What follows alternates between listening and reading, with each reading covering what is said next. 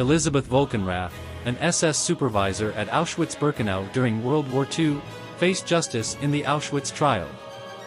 Held in Krakow from November to December 1947, the trial aimed to hold perpetrators accountable for their roles in the Holocaust.